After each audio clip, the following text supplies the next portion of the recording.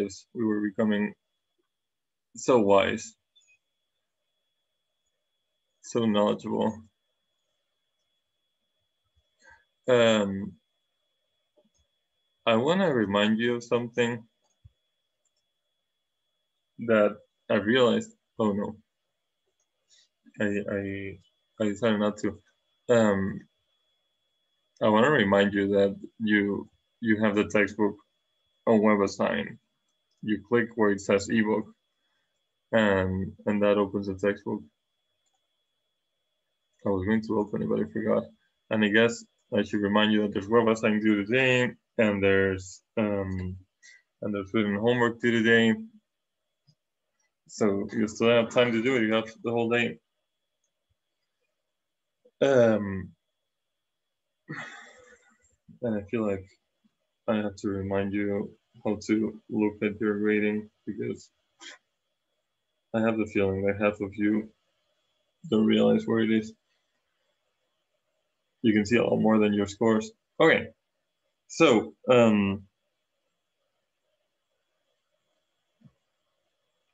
what is our wisdom so far? We know that the derivative of a constant is 0. We know that the derivative of a sum is the sum of the derivatives. We know that the derivative of e to the x is itself. We know the product rule.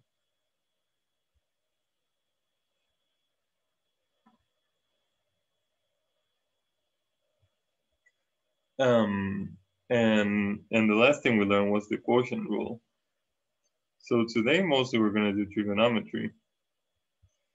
Good old trigonometry, like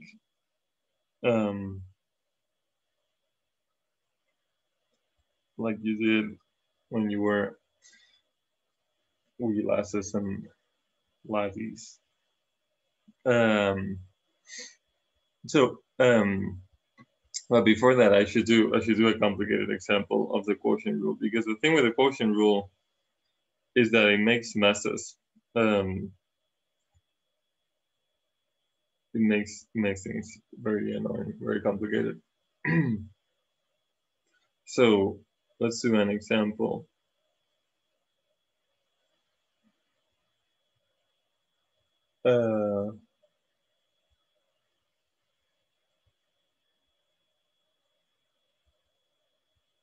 But the good news is you can power through, and you always make it to the end. And it especially makes messes when you try to take more than one derivative.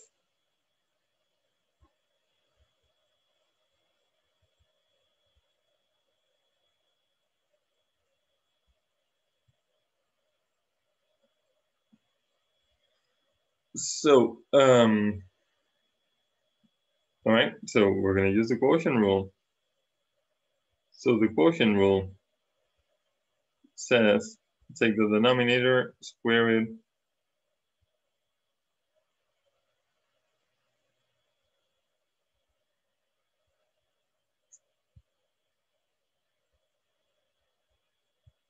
and then in the numerator, what you need to write is the denominator times the derivative of the numerator minus the numerator times the derivative of the denominator. What we call in the business low T high minus high T low.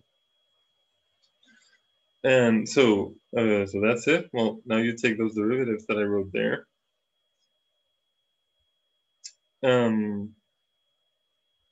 So the derivative of x, I'm gonna memorize pretty fast, because it's the power rule.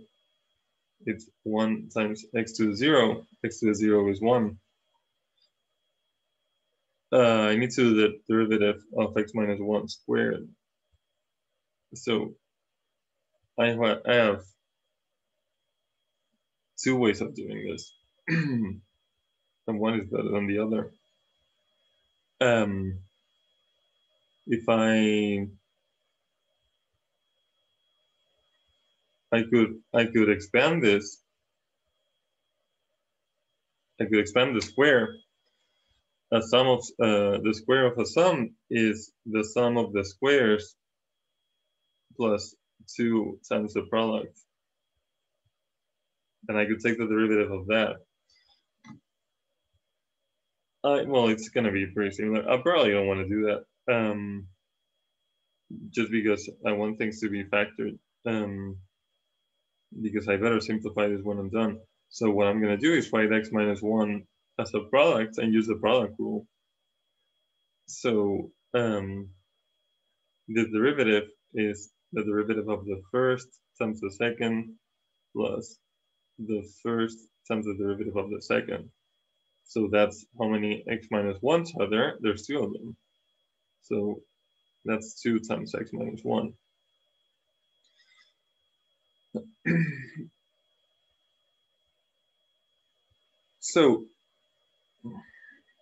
So that's the derivative. And the bottom is x minus 1. When you take an exponential and then another exponent, and then you take another power of that, the exponents multiplying. So that's going to be a 4. But it's a 4 because they multiplied, not because they added, or because you took 2 to the 2. Okay. So that's it. That's the first derivative.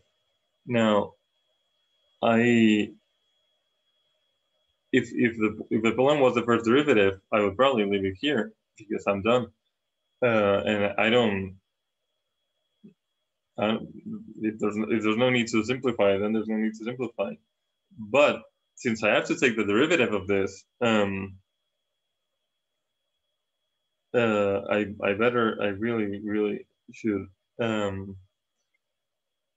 really should make it the simplest I can before taking the derivatives.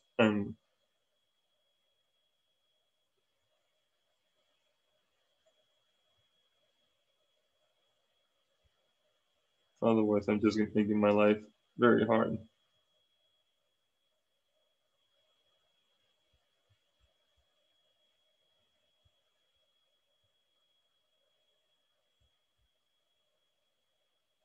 Simplify f prime before.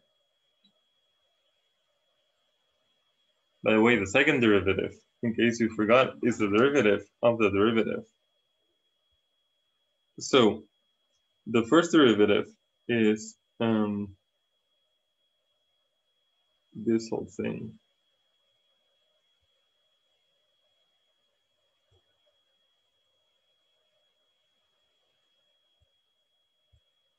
And the thing is, there's x minus 1s everywhere, which is why I like to have that simplified. If you have a power of something in the denominator, you tend to have it tends to cancel out after you do the quotient rule. So it's better to not multiply things out because they tend to cancel. When you do the quotient rule, things often like to cancel afterwards. So I gotta be very careful not to mess up the algebra, but if I pull out an x minus 1 from the numerator, well, the first term is left with an x minus 1, and the second term is left with a 2x.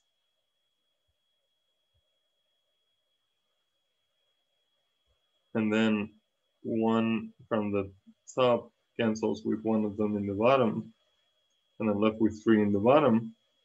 And in the numerator, I have x minus 1 minus 2x. And that's 1x minus 2x. That's 1 minus 2 is negative 1. X minus 1 is x minus 1 cubed. And now these don't cancel because 1 is the opposite of x plus 1 and the other is x minus 1. So did I have to do this step? No. But if I didn't, I would spend a much longer time taking the next derivative. So now take the derivative of this thing over here.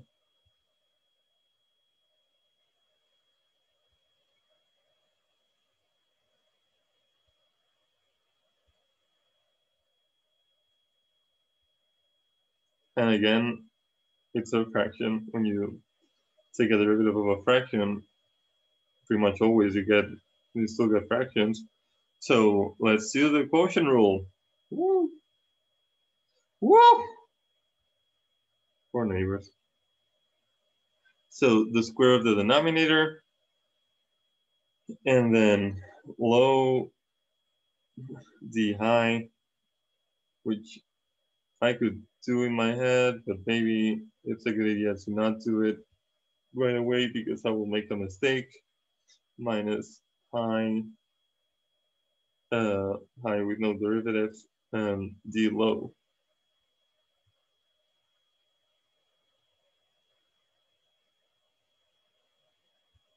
Well, I have to take a derivative of x minus 1 cubed there, which is, well, it's unfortunate, but if I think of what could have been if I hadn't simplified, I'm very happy. So. Can you go back for a sec? Yeah.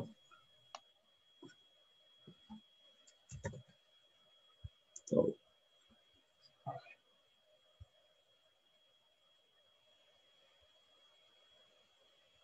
Okay. All right. Thank you for telling me, and also for giving me time to copy it into the next slide. X minus 1 to the 6th. There we go. Okay, so that first derivative that I have, that one is easy. One is just -1. This one, well, when we learn the chain rule, we'll know better ways to do it. But I don't have them right now, so I'm just gonna need to expand this. Either use the product rule twice. Let's use the product rule twice.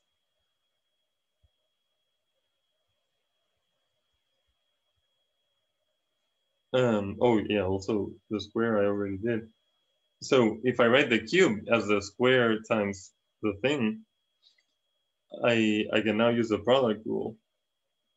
And that is gonna be x minus 1 squared prime, which conveniently I did in the previous page,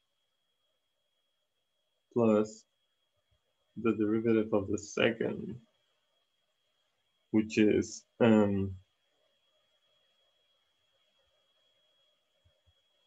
very easy. So this equals 2x minus 1.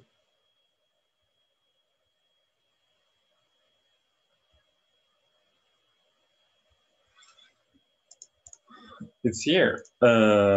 It's here. I'm not gonna do the same thing twice. That would be not lazy, and I'm lazy, especially for things that I have no reason to do. So that's going to be 2x minus 1 times x minus 1. And now this derivative, well, the derivative of x is 1. The derivative of a constant is 0. So this is 2x minus 1 squared plus x minus 1 squared. So we got 3x minus 1 squared. Okay, it looks like the power rule works for this function, which it does, but you don't know why. Okay, so now that I've done those derivatives that I need to do, if I just keep going, x minus 1 cubed, this derivative is just -1. Derivative of negative x is -1. By the power rule, the derivative of a constant is 0. And now I'm just copying -x minus 1. And now I'm just copying the derivative that I just computed.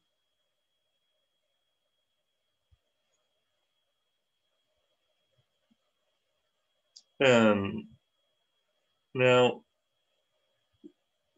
I could definitely simplify this, but I'm not going to because nobody's asking me to. Well, it would be. I could cancel 2x minus 1s from the top and the bottom, but it doesn't matter. I don't care. I don't need it for anything. I was just asked to compute the second derivative. So there it is. That's the second derivative. Are there any questions?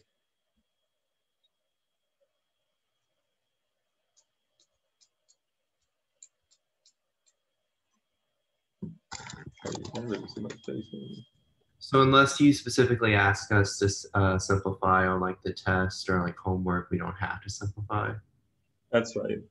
But if you're in the middle, so your answer, I don't need you to simplify, but the work that happens in between, you need yourself to simplify, because if you don't simplify it, problems become impossible. So like I did here, it wouldn't become impossible, it would become longer and more complicated. And if I ask you to the third derivative, this as it is written, it would be a nightmare to take the derivative off, but if I simplify it, I could do it. So I don't need you to simplify your answers, but you need to simplify everything that happens in between all the time. All right. All right, so let's do some trigonometry. Woo! It's gonna be so much trick today. You're not ready for the amount of triangles I'm gonna draw.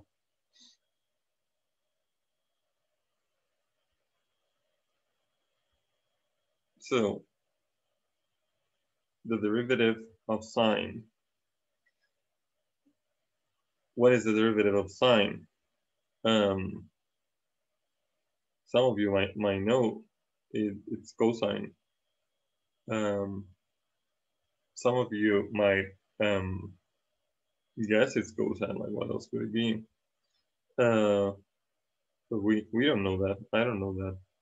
So to figure what the derivative of sine is, I need to go write it down. The derivative is the limit I get when I plug in x plus h, and I subtract what I get plugging in h, and then I divide by h, and then I let h go to 0, and I see what the limit is.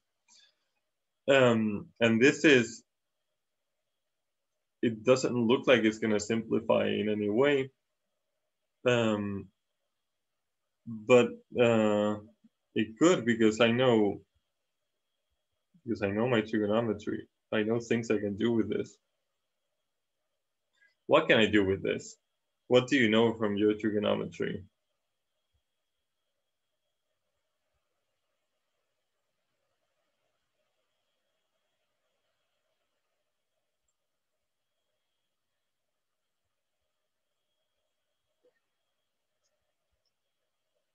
Maybe I don't know.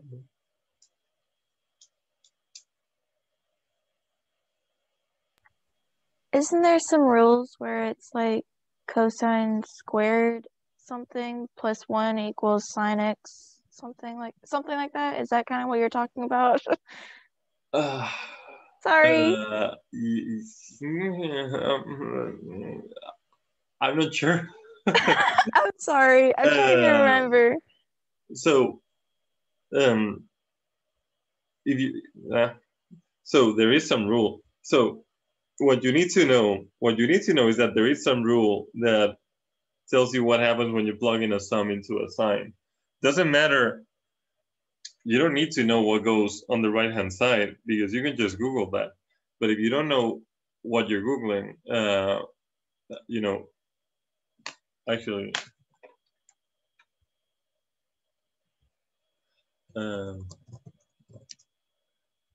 cosine squared plus 1 something. Like if this shows up, actually, you know what shows up? A list of everything. So I guess you only need to go through here until you find the one you want. So everyone look here and decide which ones you wanted. The one I want is the one where I take the sign of a sum and it tells me, it writes it in a different way in terms of the sine and cosine of the original angles.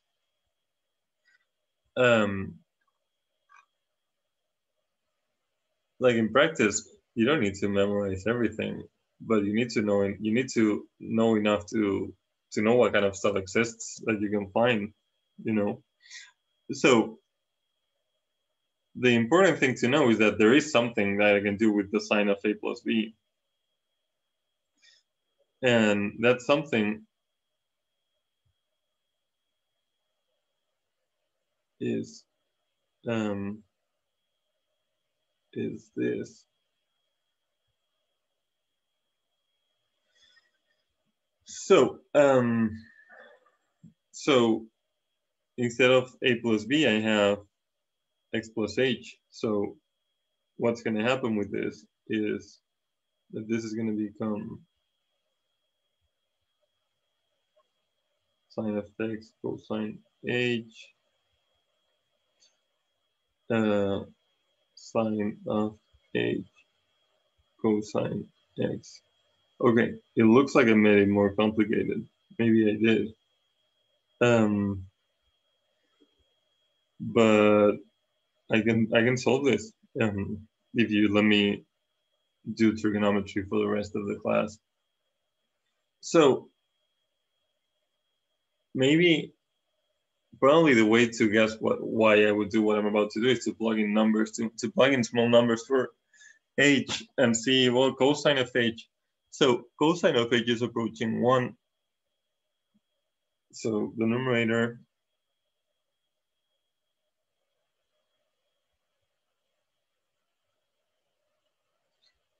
so this is looking like what? This is looking like it's approaching sine of x. Of course, you have to remember that sine of 0 is 0. Cosine of 0 is 1. This is approaching sine of x. This is approaching 0. This is approaching sine of x. Of course, it's still going to be 0 over 0 because that's what derivatives like to do. But I feel like somehow I have a term here.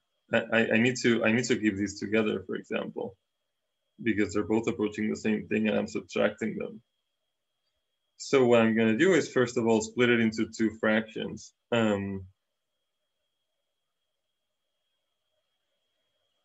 First, what?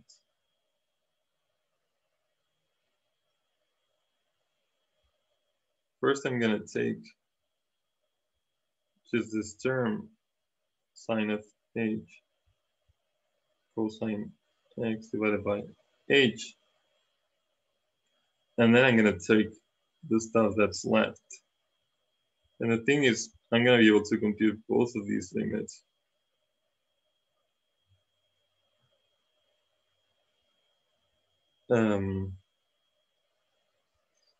So everything's going to work out.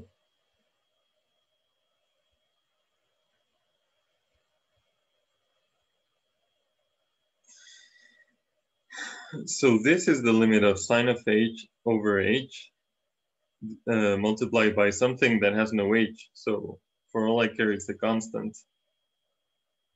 And in the other term, what I have is a sine x in both summands. So I can also pull it out. And just remember that if I divide sine of x by sine of x, I get 1, not 0. So what I need to compute is the limit as h approaches 0 of sine of h over h and the limit of cosine h minus 1 divided by h. If I have these two, then I'm happy. And since I think the derivative of sine is cosine, I should guess what those are based on the answers. So now I'm just looking for these two numbers. That's all I need. The problem is that I have no clue how to do this limit. Why that where did that 1 come from? The 1, yeah. For the sine of x? So Cosine h? the 1 came from writing the numerator over here as sine of x times cosine h minus 1. If I multiply this by this, I get the original numerator. Thank you. You put a 0 there, everything gets messed up forever. If you put a 0 there, because these, so I guess I should try to, if I make h equals 0, sine of h divided by h becomes 0 divided by 0. So sine of 0 is 0. So, well, unsurprisingly, that's not defined. And cosine of 0 minus 1 divided by 0, well, cosine of 0 is 1. So that becomes 0 divided by 0, which is also sadness.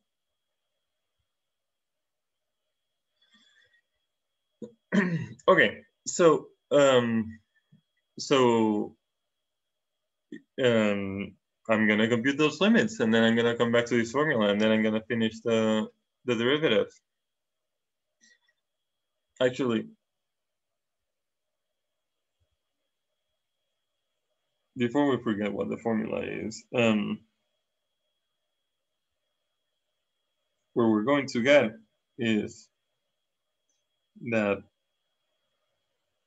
the limit of sine of h divided by h is 1, and the limit of cosine h minus 1 divided by h is 0. So the answer we're going to get here is 1 times cosine x plus 0 times sine x. So we are going to get that the derivative of sine is cosine. So the question is, why are we going to get it? Why is this limit going to be 1? That's where we're going. So the way we're going to do this, so this is a super important limit that you should remember forever from this day on. If you put it into a calculator, if you put it into a calculator, you'll see one of two things. Either you'll see a number very close to 1, or you'll see a number very close to pi divided by 180, which is what happens if your calculator is in degrees, like the Booster's calculator. No, I'm kidding. Degrees are fine, just not for taking derivatives.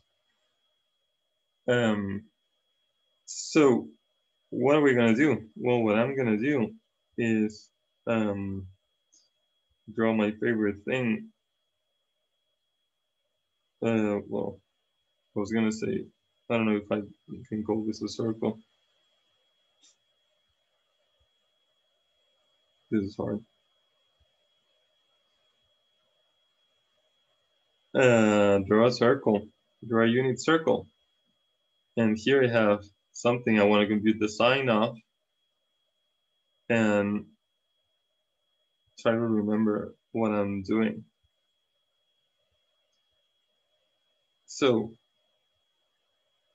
anonymous liger, where is Google coming up with these animals? I don't think ligers are very happy. So, okay, so if you remember your trigonometry, so this is supposed to be the unit circle. So the radius is supposed to be 1. Now, where am I going to find sine of h divided by h here? I'm probably not going to find it anywhere. But one thing one thing I know is that if I have a right triangle with an angle H and hypotenuse 1, that the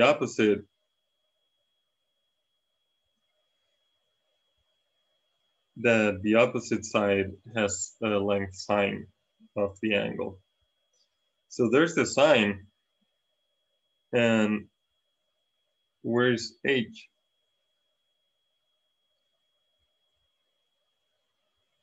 H is here. H is the length of the circle. That's what radians are, right? The length, the size in radians of an arc is of an angle is the length of the arc that fits in there. So I want to say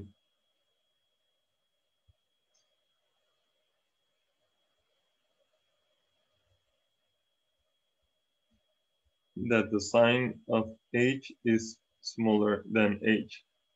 I want to say that that is always true. And I can, it looks convincing. I mean, I think it looks convincing, but one way to really be convinced is to draw this line here. Let's call this segment AB. So definitely sine of H is smaller than AB because I have a right triangle and I'm just saying that the hypotenuse is bigger than the one of the sides. And that's definitely always true. And the other thing I want to say is that this hypotenuse that I just drew is smaller than H. And that is just because AB is smaller than the arc. And the straight line, we have this blind belief that it's the shortest path. It is. I don't know why we know that, but we know that.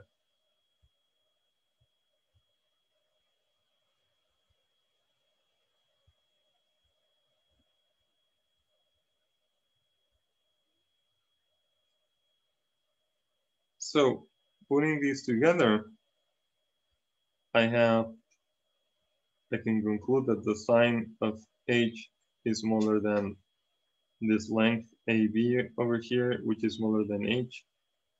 So if it's smaller than a thing that is smaller than H, it's smaller than H. So that's half of what I want. I don't know why I drew this line. I mean, I know why, but I shouldn't have. So, so far, I said that the yellow thing is smaller than the red thing. And I knew that because I drew this blue thing in between. And I know the blue thing is bigger than one and smaller than the other.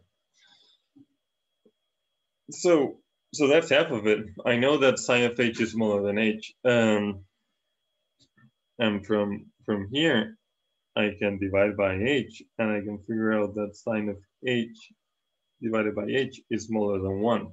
So if I want this limit to be equal to 1, well, now I know that it's smaller than 1. I only need to see that it's bigger than 1. Are any questions?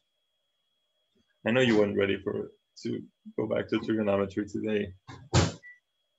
So it's normal to feel disoriented. But do ask me questions if you have them.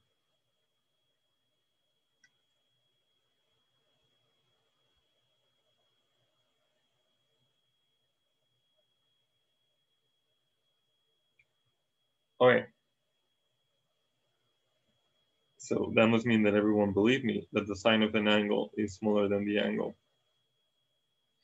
Well, also, if you draw the graphs, you can see that the graph of sine indeed looks like, first of all, looks like this line is tangent. Looks like sine prime of 0 is 1. But it also looks like the graph is always below the line, although it kind of gets confusing here because they get very close together. But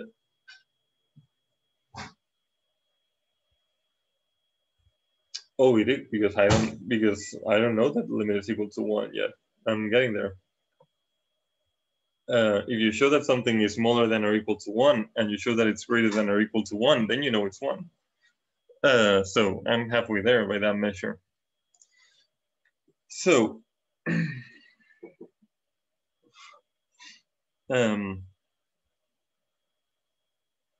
so I want to say another thing.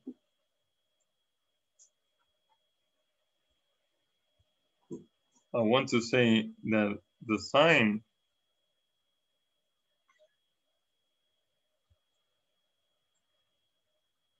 what do I want to say?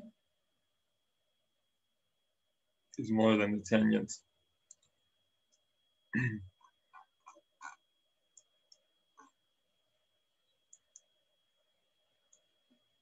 Oh no, not the sine. Sorry, I was confused. Of course, the sine is more than the tangent. I want to say that h is more than the tangent.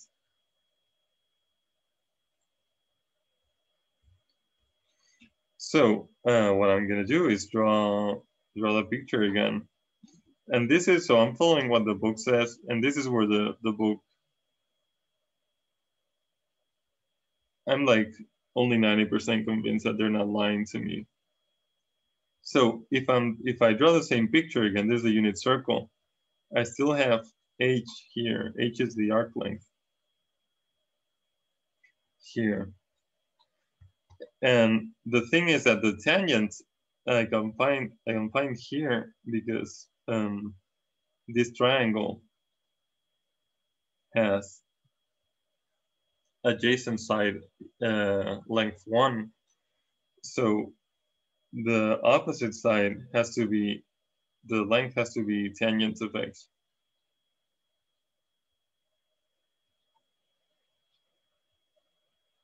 Just because the opposite divided by the adjacent is the tangent, if the denominator in that fraction is 1, well, then the tangent must be 1, must be the opposite. So opposite over adjacent equals the tangent of h. This equals the opposite divided by 1. Well, this means that opposite equals tangent, like it happens in this picture.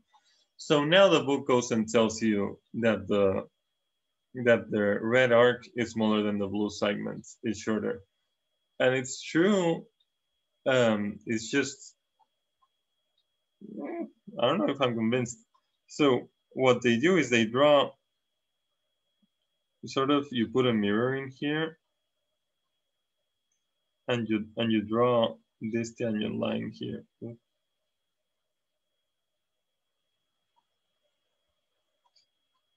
So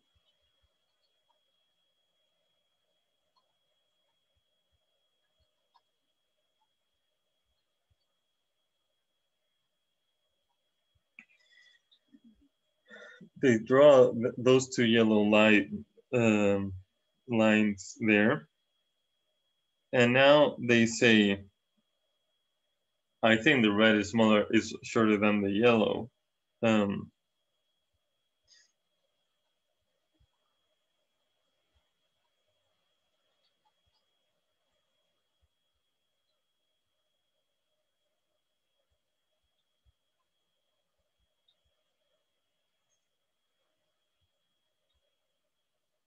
And why do you think that? Well, what they say, and I'm not sure that I find this convincing, is that if you drew the whole circle, if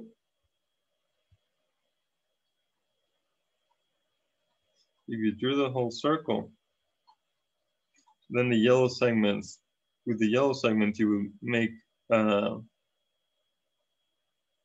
you would have a polygon into which the circle is inscribed, and they say the length of the circle, the length of the circumference, is always smaller than the perimeter of the polygon. And you make of that what you want. I'm not gonna, you know,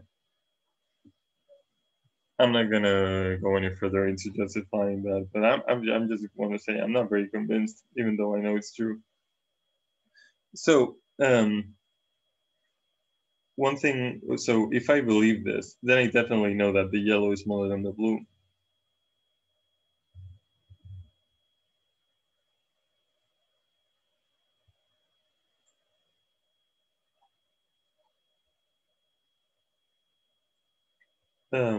I know that from the same reasoning I had before, which is that, well, this part is the same, this part they have in common.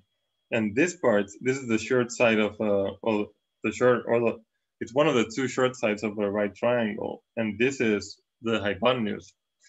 And the short sides are always smaller than the hypotenuse.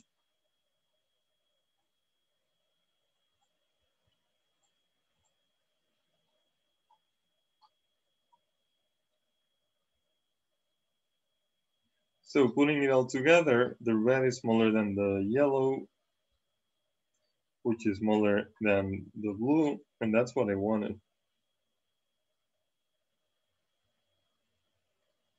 I wanted to say that the tangent of H was smaller than,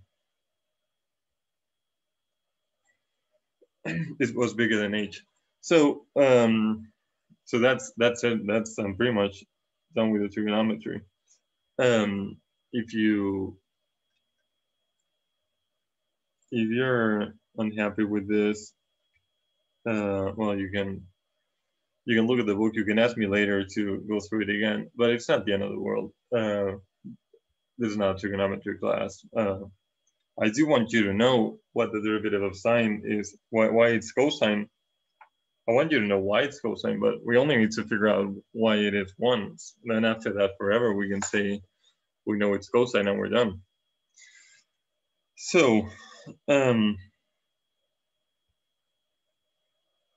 so far, I know that the sine is smaller than H and that H is smaller than the tangent. So from here, I'm doing this for positive angles. I should do, if I was doing this correctly, I would have to think of what happens for negative angles, but pretty much the same. From this, I can divide it by H and figure out that this function is smaller than 1. And here, if I write tangent as sine divided by cosine, I can, well, the cosine is close to 1. So I can multiply by cosine, and I can divide by H to conclude that the function I really care about is bigger than cosine. So in conclusion, I have two inequalities where the function I don't understand the limit of is in the middle. And now, what theorem from the menu am I going to use to compute this limit?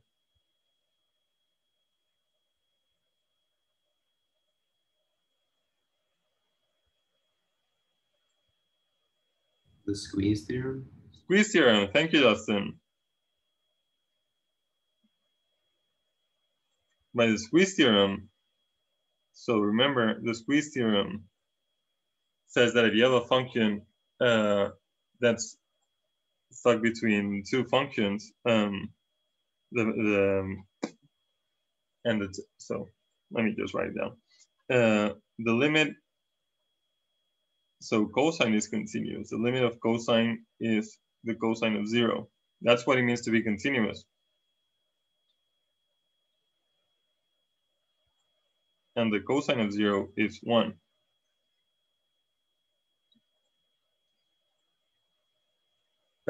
One is also continuous. The limit of 1 is 1. So if you have a function squeezed between two functions that have the same limit, this means that the limit of the thing in between is also that same limit.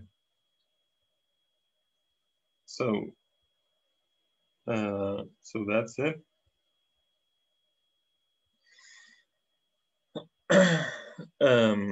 So here's the squeezing. So I said the function is between cosine and 1.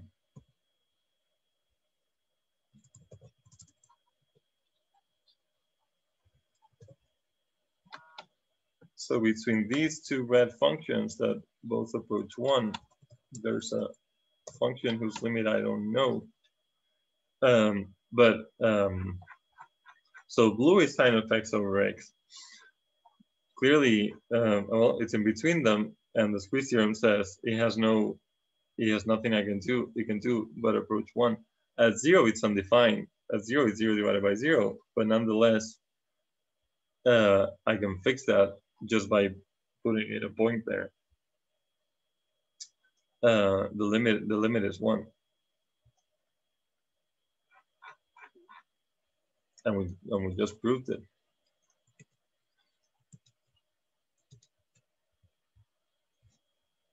So so if you go back,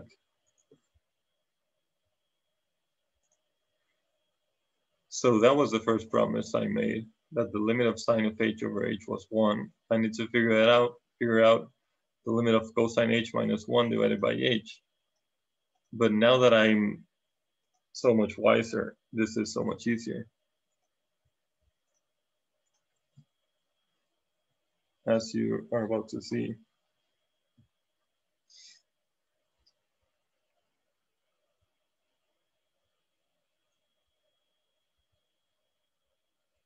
Because I can do this limit, turns out I can do by doing your favorite thing in the world, which is multiplying by the conjugate. Well, your favorite thing in the world is factoring degree 2 polynomials, but your second favorite thing is multiplying by the conjugate. And I normally do this for square roots, because multiplying by the conjugate of a sum gives me 2 squares. But the thing is, I like having cosine squared as well, because cosine squared has the amazing property that is being sine squared 1 minus sine squared. So the thing is, cosine minus 1 times cosine plus 1 is the difference of squares. Like every time you multiply a sum by a difference. And the denominator, I'm just gonna leave like that. I'm not annoyed by having cosine of h plus 1 in the denominator, because that is approaching 2. And if it approaches 2, that means it's not gonna bother me. The denominator is approaching 0, but it doesn't look complicated. So cosine squared minus 1, I can simplify. It's gonna have to do something with sine squared, because if sine squared plus cosine squared equals 1, that means that cosine squared is 1 minus sine squared. So I can write the numerator as 1 minus sine squared of h. And now there's 1s that cancel.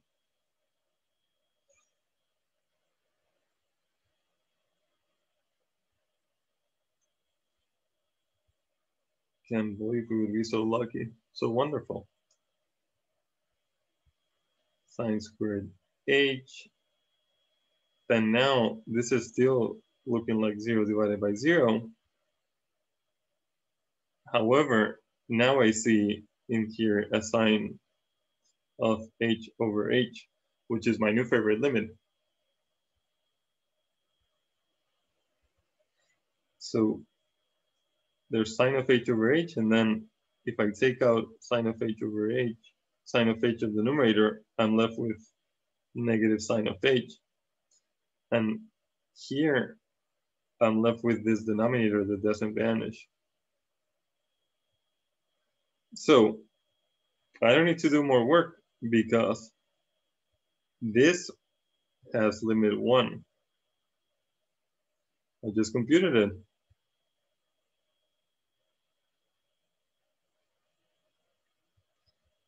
And this, what it approaches is negative sine of 0. This is a continuous function.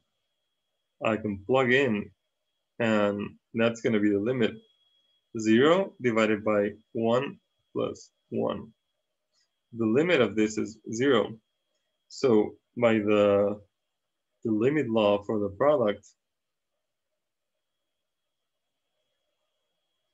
the limit of the product is the product of the limits. And the first limit is 1, second limit is 0. So this limit is 1. That is, you go this way, and then you say that 1 times 0 is 1. And then you fail. I failed. You didn't fail. You would have never done that. And that was my second promise, that the second limit would be 0. Oh, we don't have time for cosine. Anyway, look at my second promise. It's here.